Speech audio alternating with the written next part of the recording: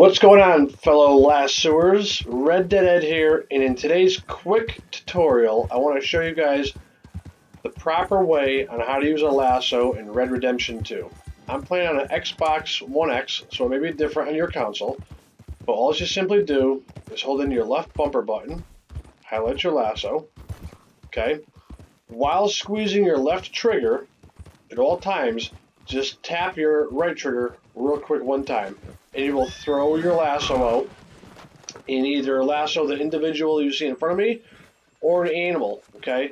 In this case, I'm going to walk up to the guy and just press my B button, and it'll give me the option to hog tie the guy, okay? As you can see, I'm doing now.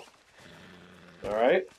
So that's pretty much it. I know it's a short and sweet little video, but it's to the point. It's pretty quick, and I just wanted to go over that with you guys. If this did help you out, please subscribe to my channel, hit that thumbs up button, and we're going to do a whole bunch of quick little tutorials and little videos on useful information just like this one. As always, guys, this is Red Dead Ed. I'll see you in the next one.